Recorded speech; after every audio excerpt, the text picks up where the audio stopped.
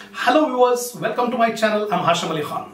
So now I'm starting the next problem number 10 on incomplete records. Already 9 main problems I have completed, and so many short problems and MCQs I have done in the last videos.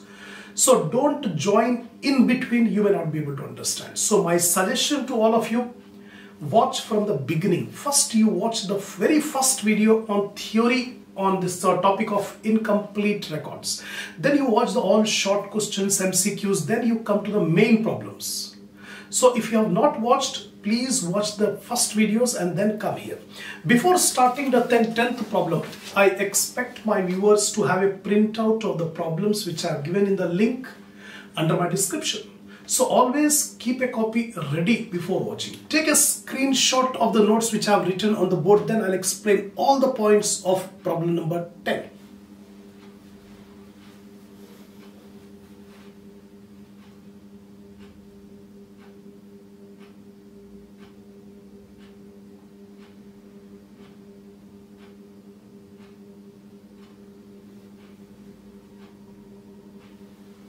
Come on, now I'm starting 10th problem.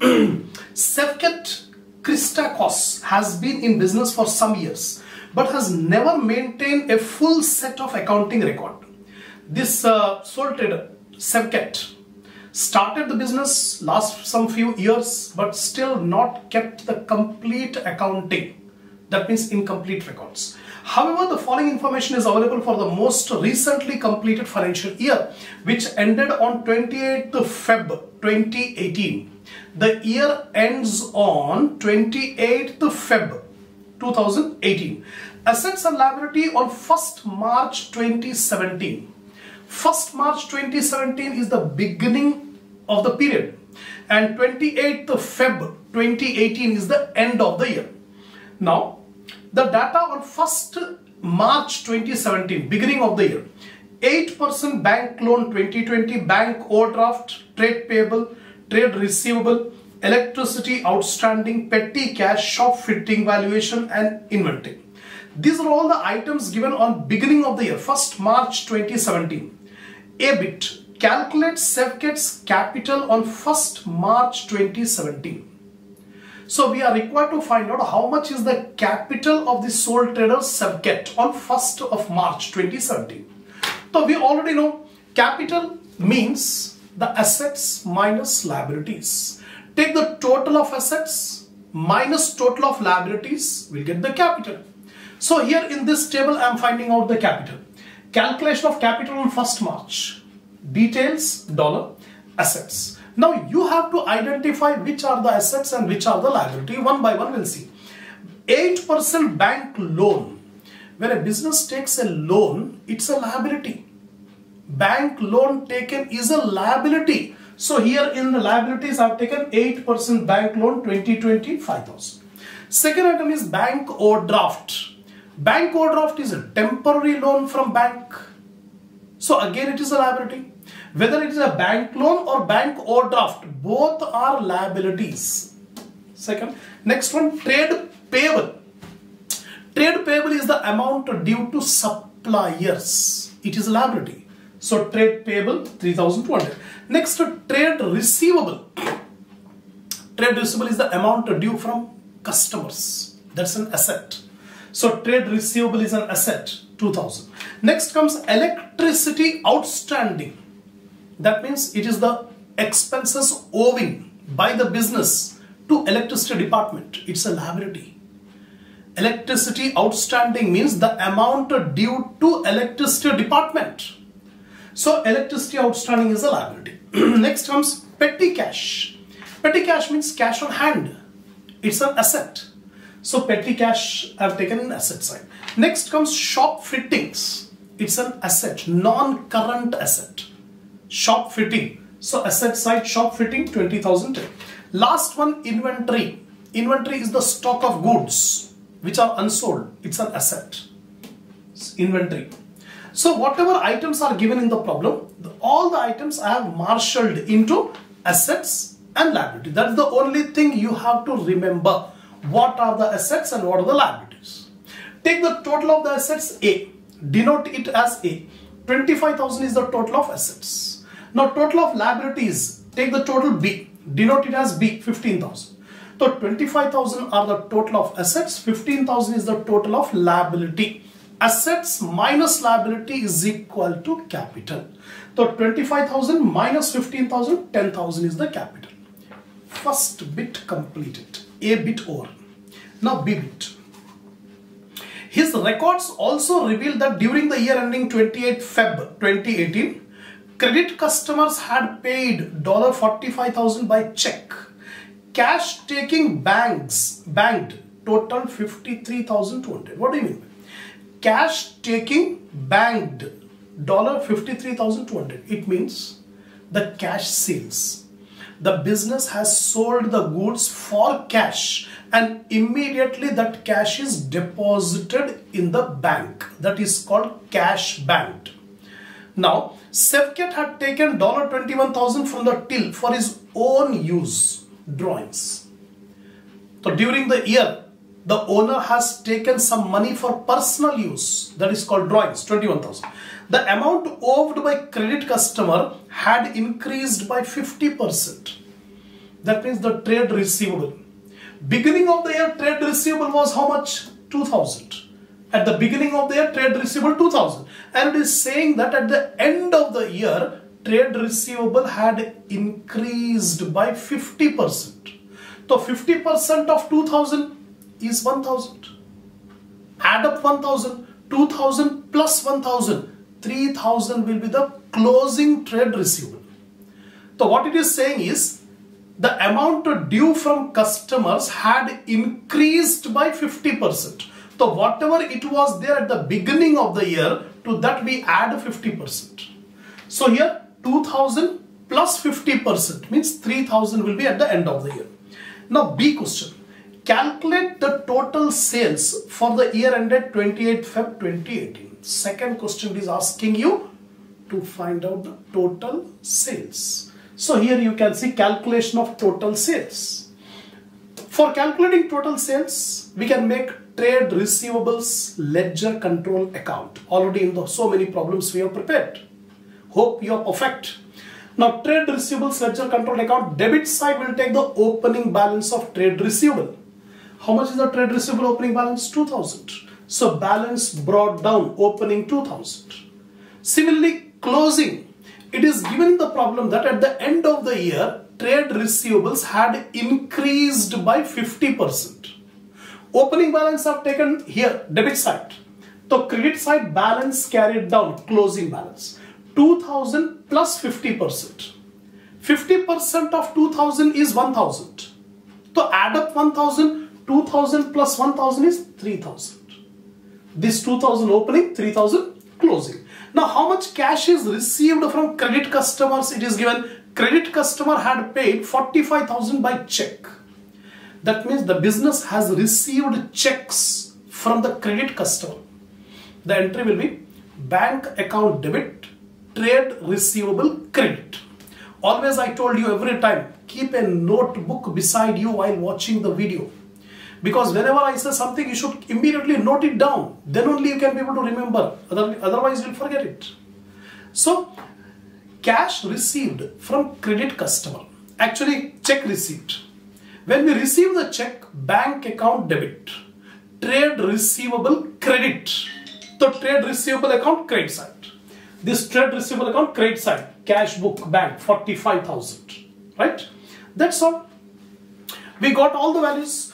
Opening balance is given in the problem 2,000. Closing balance, it is saying 50% increased. So 3,000. Check received from credit customers. So here 45,000 over all the items we have taken. Now take the total on the credit side. 45 plus 3, 48,000. From 48,000 minus 2,000, you will get 46,000.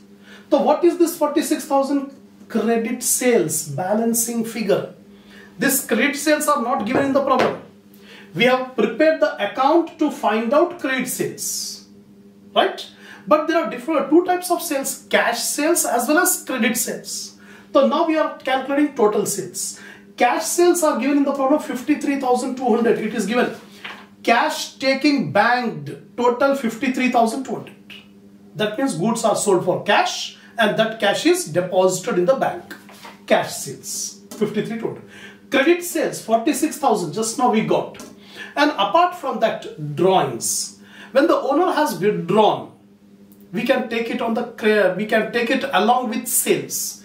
So here cash drawings 21,000. So total as the sales are 1,20,200 is the total sales. Second bit completed. Now third bit it is asking you, calculate the total purchases for the year ended 28 Feb 2018 and examination of the business bank account.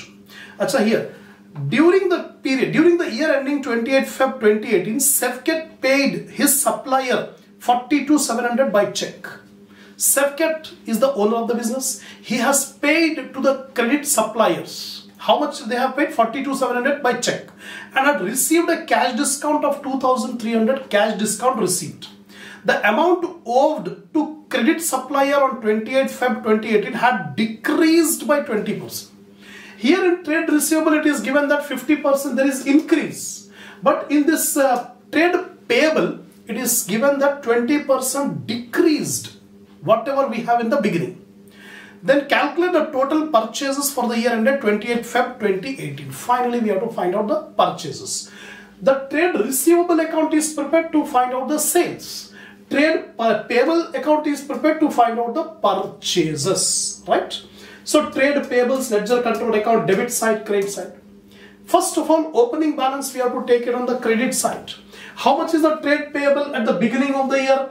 3,200. 3,200 is the opening balance. So here I have taken 3,200 opening balance. Balance brought down opening. Receivable will show debit balance. Payable will show credit balance. Now closing balance 20% decreased. So balance carried down closing 2,560. How we got this 2,560? It is given that 20% decreased. So how much was at the beginning? 3,200. 3,200 minus 20%. That means first you calculate 20%. 3,200 into 20 by 100. 3,200 into 20 by 100. You will get 680. You are going to get 640. Sorry, not 680, 640. You will get 640. So deduct 3,200 minus 640. You will get 2,560. This is the closing balance. Here carried down, so opposite side here brought down. That's it. Now it is given that checks issued to credit supplier. How much checks have been paid? 42,700 checks were issued to supplier. When we issue the check to supplier, write down the entries: trade payable debit, bank credit. Trade payable debit, bank credit. When we deposit the money in the bank, bank will be debited. When we issue a check, bank should be credited. So trade payable debit, bank credit. So here trade payable debit side. Cash book, bank. How much a check is issued? 42,700 checks are issued. Now discount received. Discount received is an income, and incomes will be credited. So discount received account will be created. So debit should be given to trade payable. So entry will be trade payable debit, discount received credit. Trade payable is debited. So debit side, this is the debit side. Debit side, discount received. Discount received 2,300 over. All the items we have taken. Simply we have to find out the purchases. Debit side, if you take the total, it is coming 47,560.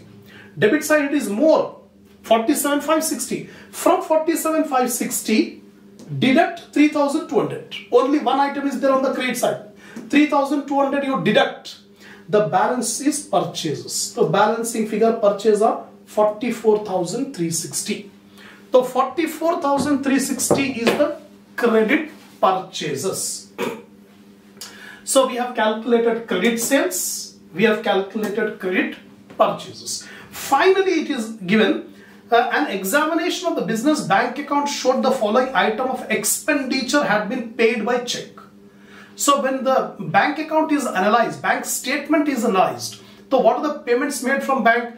Wages paid 15,000, electricity paid 1650, rent rates paid 4,000. And on 28th of Feb 2018, end of the year, closing inventory was 1860. Safket decided not to depreciate his shop fitting. Actually, shop fitting is a non-current asset. Normally, depreciation will be there in non-current asset. But here it is given, Safket does not want to provide depreciation on non-current asset. Now, a payment of $400 for electricity used during the year was outstanding. The electricity was used, but payment was not made. The outstanding amount end of the year 400. The outstanding amount end of the year will be added, and outstanding amount beginning of the year will be deducted. How much electricity outstanding at the beginning of the year? 300. This 300 were outstanding for the last year, and current year outstanding is 400. So what you have to do is, electricity payment made is 1650 in the bank. From the bank, electricity paid 1650. But 1650 we have to adjust for outstanding. Current year outstanding will be added.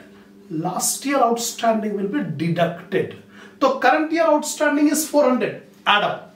Last year outstanding is 300. Deduct.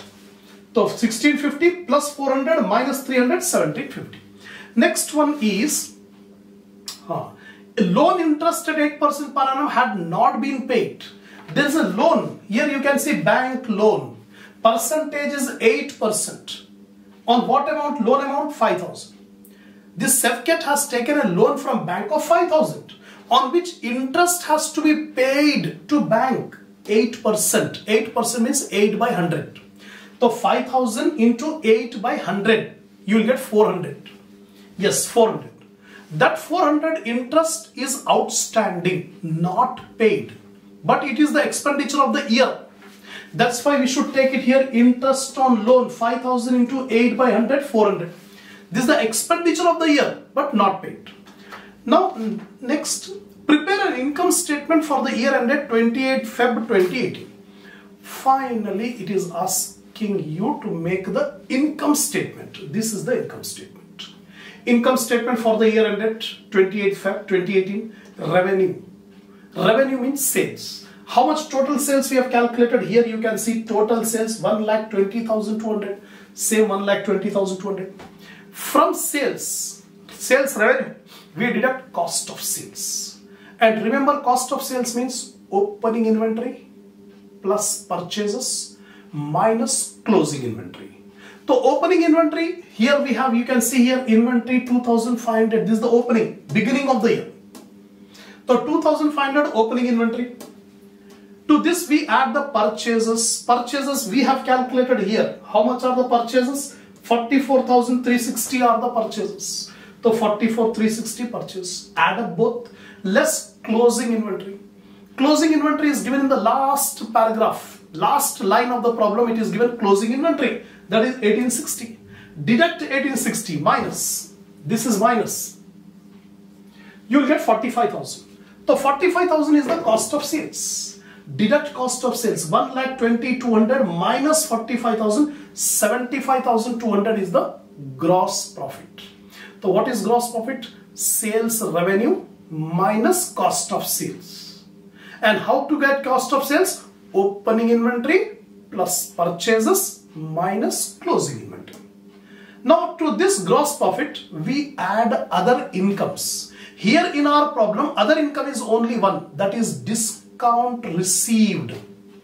Discount received will come into other income, and this other income should be added to gross profit.